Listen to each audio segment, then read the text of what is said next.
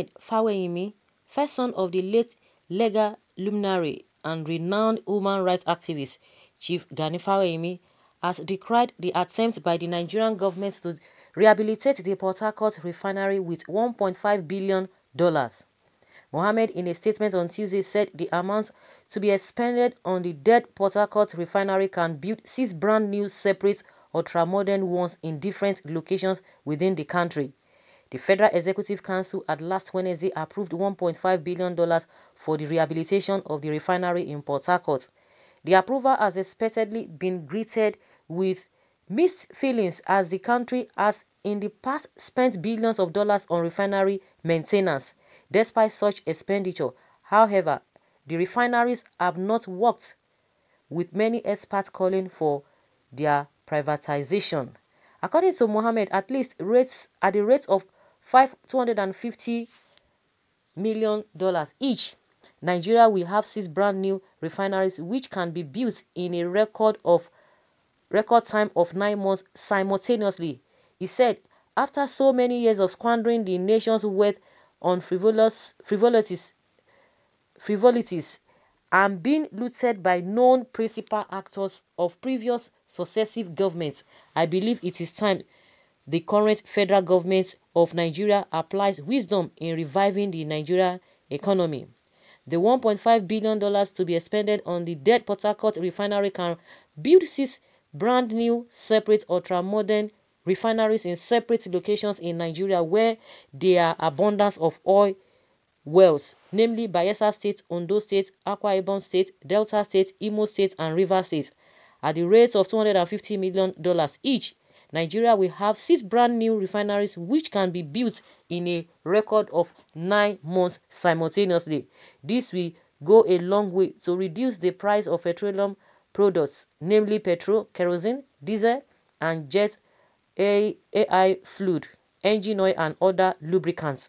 It would create employment for the vast amounts of unemployed youth wanting to flee the country in search of greener pastures. The market forces would create healthy competition in the industry. The days of scarcity of petroleum products would be over.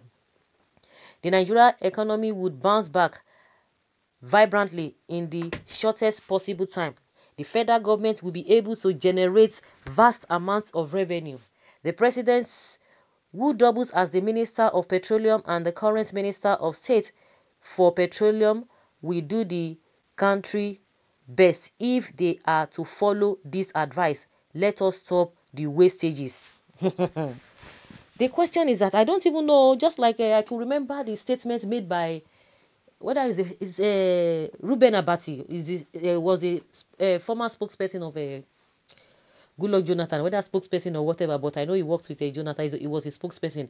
He said there is a evil spirit in Aso Rock or in all those government houses, and one of the governors said it sometime 2 years ago that evil spirit in government house. The reason why I'm trying to refer to what he said is that when people who are not in government, they will be profiling solutions.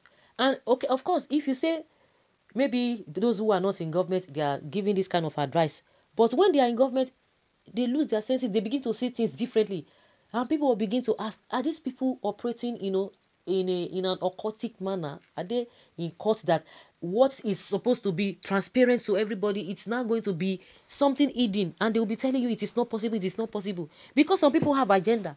If really those who are calling, who are saying one Nigeria, if really they believe in one Nigeria, like I've always said, that there are things that you need to do by default. Nobody will even remember.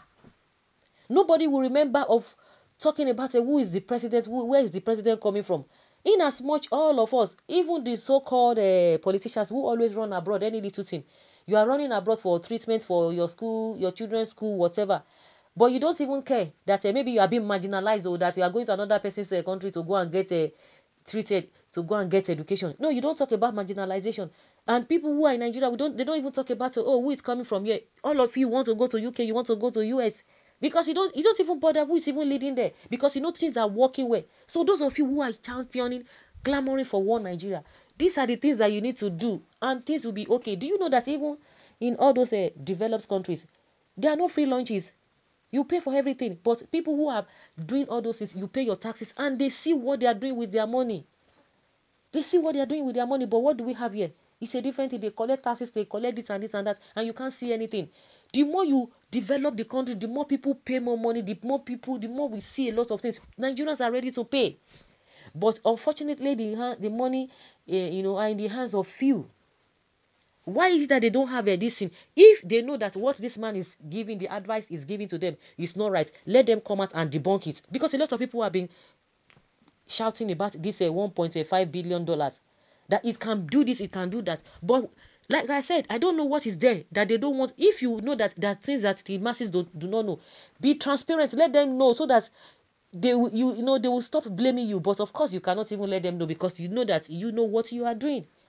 If according to what this man is talking about, it can build new modern refineries. Do you know how much you have been spending that refinery every now and then? Spend. Nothing. Buhari is even there. He's even in charge. No hope. My goodness. Oh my goodness. Well, see who is talking. He was part of the defunct Save Nigeria group led by Pastor Tunde Bakari and Professor Wole Soyinka. They were very vocal and led the protesters at Ojota against Goodluck Jonathan's government. 2023 is close. He wants to be relevant again. The great Fawemi did not leave this wisdom behind. Sad, as prudent as Aliko Dangote is, his refinery gulped $19 billion. Go and borrow sense. The criminals don't know how to negotiate with it when it comes to national matter. If them give person work for their personal house of business, they will owe you till forever and price you cheap. The amount can't build half refinery. Sentiment apart, go online and get the details on the cost of refinery. My problem is the money budgeted for the renovation will be embezzled. Okay, so what do they do? The you that you are saying is going to be embezzled, and the one that said it's going to build this and this and that. So what is not the solution? Is it not the same problem we're going to be encountering? Barrister, don't disturb your brain. The said amount is for preparation towards general election of 2023. Also is a way of siphoning our resources. Government should just provide guns for students to protect themselves. Since governments cannot protect them, the kidnappers are not playing. I think this matter needs national debates. We love to tell ourselves lies. Let those that want to benefit from repairing an old refinery at the cost of 6 new ones go ahead. History will judge them. His name is Mohammed, which means he's from the north. On that case, he wouldn't want Southeast Refinery to work. Though we are not begging them, we don't even need that now. All we want is Biafra. See, they don't want to share the people dollar. People don't know the reason why the younger generations are angry. We have witnessed the heights of inhumanity, insecurity, insincerity perpetrated by our dubious leaders for long. Nobody cares anymore. They keep stealing and stealing and stealing, never tired of stealing. And when you look at them, they are looking tattered. Pick any of them that is looking fresh. They are all looking tattered and haggard with all the things that they steal. Look at them. So guys, let's say your opinion concerning what Gani Fawemi's son has said. Whether you agree to what he said or not, let us know.